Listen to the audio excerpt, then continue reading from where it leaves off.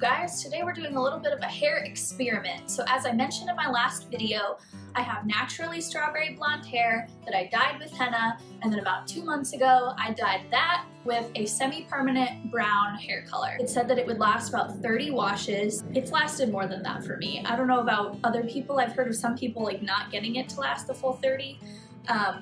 And I use a really gentle shampoo, so maybe that's part of the issue, but like it won't come out. So I'm gonna go and try to use some of this vitamin C stuff and shampoo. So I've done this in the past. I made a video about it. I did this with my henna. I did vitamin C effervescent tablets and I crushed them up in a blender. And then I added some dandruff shampoo. It made a foam, put it on my head for an hour, washed it out, put coconut oil on for the entire evening, woke up, washed that out, and then my hair was lighter. And I did this like 4 or 5 times to get to my final result. So now I want to see if I can get this to work again, but on the semi-permanent dye. My only issue is I now live in the dorms and I no longer have a blender. So I am gonna try something a little different this time. We're gonna see if it works out. Instead of the effervescent little tablets that like dissolve in water, I bought the little like powder packets, you know?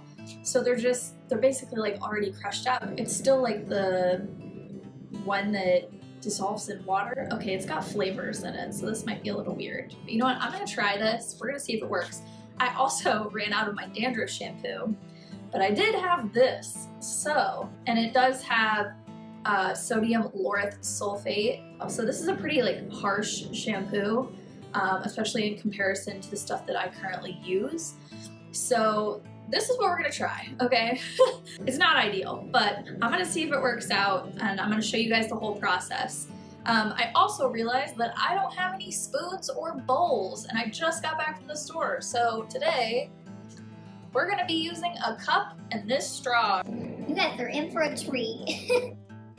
Alright, so I just grabbed my cup and my straw, went over to my little mixing station, moved my plants out of the way. Their names are Hootie and the Blowfish, in case you were wondering.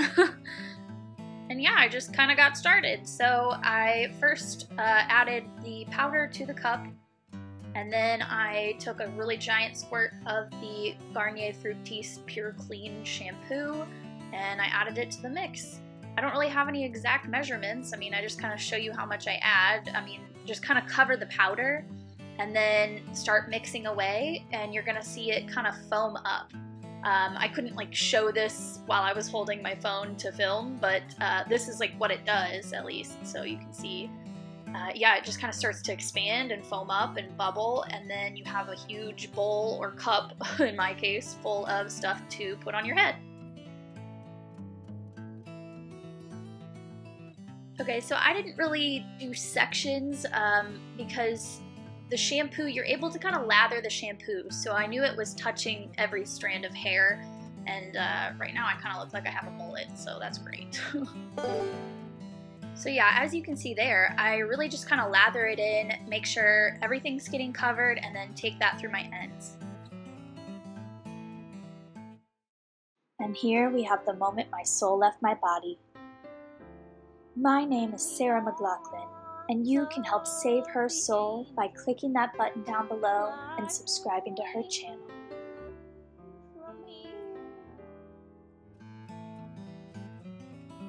Just keep on scrubbing until you get every single strand. You don't want to end up with weird splotches of places that lightened more than others. Then to finish it off, I stuck it in a bun, turned it into a mushroom for an hour, and then voila! Alright, so it has been about 4 days since I filmed the first part to this video. I ended up doing 4 different vitamin C treatments overall because this dye is so stubborn. Like I cannot get it to come out of my hair, and it's crazy to me because this is a semi-permanent dye, so technically it should have already washed out of my hair after 30 washes, when it's been like 60 days and it's still nowhere near out of my hair, so I'm getting a little nervous. Henna is a permanent dye, and it responded better to these treatments than the semi-permanent dye has. Granted, I used dandruff shampoo and the effervescent tablets whenever I was doing that with the henna, whereas this time I was using a Garnier Fructis shampoo and like powder packets, but I mean, it's the same kind of ingredients, so it should have technically done the same thing. So I'm not sure where to go from here. I mean, here are my results just to show you guys. It's definitely lightened it up a little bit. So it has removed some of that semi-permanent dye, because you can tell my hair is redder. Because remember, underneath the semi-permanent dye is a henna, so it's bright red underneath. It's getting redder, so it's coming out. It's just nowhere near what I thought. I thought I was gonna be able to do, honestly, like 2 treatments and all of it was gonna be gone. That is not the case. I've done 4 treatments and it's nowhere near out. So yeah, but this was my experience with it, you guys. If you do have some stubborn dye, I do recommend trying this because it'll lighten it for sure. It will remove some of it.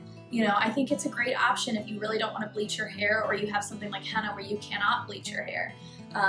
Oh, and by the way, I was doing the oil thing. So with each of those vitamin C treatments, I would then put coconut oil on my hair and then go to sleep for the entire evening to try and help drag some more of the color out. So yeah, I'm a little disappointed, to be honest with you. I really didn't see that big of a difference this time. The brown is still there. So my biggest motivator for this was because my roots are coming out and I don't want to have to re-dye my roots. I just want to let my like virgin hair grow all the way out and then cut the dye off as we go. But if I can't lighten this up, like, we're gonna have a pretty harsh line for a while, because as you've seen, when my blonde hair grows out, it kind of just looks like I'm balding. So that's gonna be a great experience. I look forward to that. But yeah, so that is everything, you guys. So thank you so much for watching this video. If you like my content, give it a thumbs up and make sure to subscribe to my channel, and I will see you next week. Bye.